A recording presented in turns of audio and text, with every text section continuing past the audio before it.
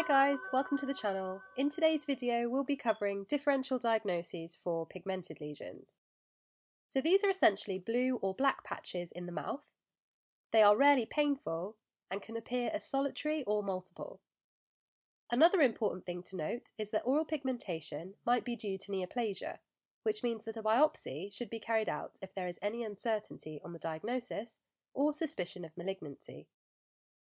Let's start by breaking up the different types of oral pigmented lesions by the different possible causes. So number 1, pigmentation can arise secondary to deposition of external agents, for example, an amalgam tattoo. Number 2, pigmentation can arise because of more melanin production. Number 3, pigmentation can arise because of more melanin-producing cells, i.e. the melanocytes, and these are specialized pigment-producing cells present in the basal cell layer of the mucous membranes and skin. So in the first category, an example of this would be an amalgam tattoo, and these are the most frequent cause of intraoral pigmentation that you'll typically see. They can appear as a grey or black macule in the mouth, and they happen because of traumatic implantation of amalgam particles into the soft tissues. This might happen when placing an amalgam restoration, polishing an amalgam, or even a tooth extraction. No treatment is required, and if there is any doubt in the diagnosis, again it's important to take a biopsy to establish one. Secondly, intentional tattoos can be a cause for a pigmented appearance in the mouth, as you can see here. In the second category, we can break this down into external and internal causes.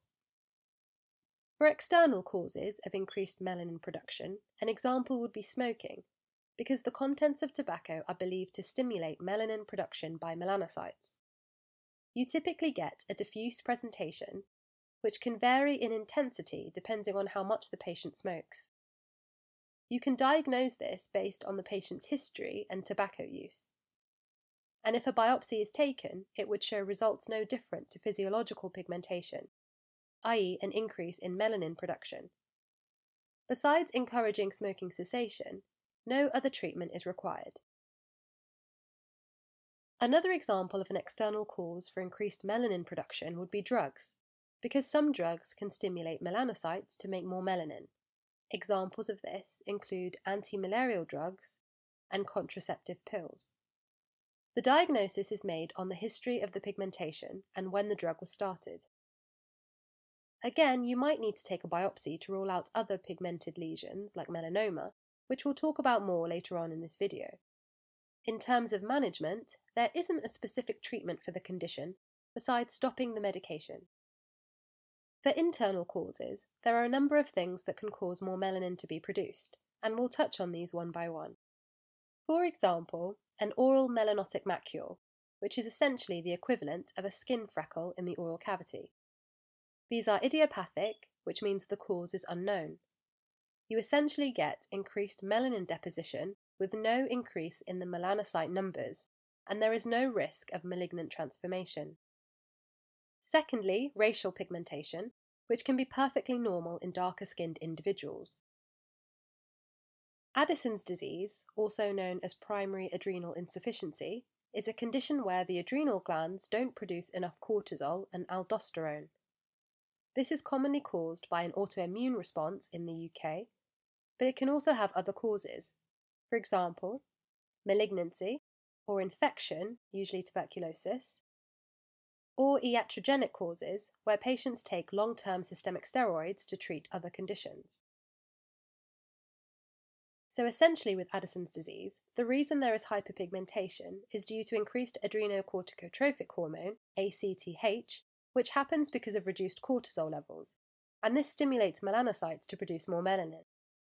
So just to reiterate, low cortisol causes increased ACTH, which results in more melanin production by the melanocytes. So clinically, you may see hyperpigmentation of the skin, as well as multiple melanotic macules on the gingiva, lips, and buccal mucosa. Patients may also complain of weakness, weight loss, nausea, vomiting, and hypertension. The condition is managed by the patient's physician with replacement steroids, and no treatment is required for the intraoral pigmentation. Next, we have physiological pigmentation of pregnancy, also known as melasma, and this too can give oral pigmentation. Peutz-Jeghers syndrome. This is a genetically inherited syndrome and is characterized by a large number of perioral freckles, intraoral pigmentation, and intestinal polyps. Diagnosis is important because of the genetic risk of bowel cancer. Lastly, post-inflammatory melanin incontinence. This is where long-standing inflammatory mucosal disorders, such as oral lichen planus, pemphigus, or pemphigoid, cause mucosal pigmentation. Moving on to our third category for causes for pigmentation, and this is increased number of melanocytes. We'll discuss two examples, melanocytic nevus and melanoma. Melanocytic nevi are a benign proliferation of melanocytes. They look like small brown or blue moles, as you can see here. Because it's often impossible to differentiate them from other pigmented lesions like melanoma, for example, all nevi should be biopsied to establish the diagnosis. Since they're typically small, they are usually excised. And finally, melanomas, which are a proliferation of malignant melanocytes, and make up less than 1% of all oral malignancies, so they are considered to be rare.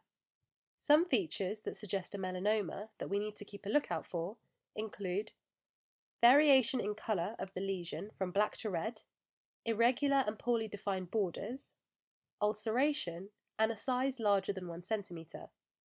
The most common sites for melanomas are the hard palate, followed by the gingiva.